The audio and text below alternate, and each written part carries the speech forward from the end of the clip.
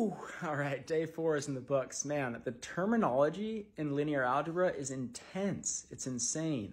So there's a lot of key terms that I need to learn. It reminds me of learning coding for the first time, where you hear these words like basis and rank and all of these things. Just like in coding, there's normal English words that you think you understand, then you realize that they're quite abstract and specific, and you need to get a grasp of them. So I need to figure out some way to learn key terms better, but overall it's still a success. I'm still getting more and more familiar with linear algebra. I can tell I'm moving fast. I can see that normally in a class I'd want to spend a week, ask a lot of follow-up questions with some of these topics, but it's been great so far.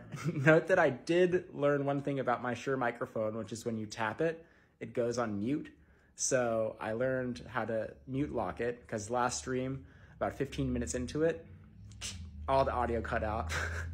So I've learned that lesson at least, and continuing to learn as we go. So stay tuned. I'll be posting again tomorrow. Thanks for checking it out.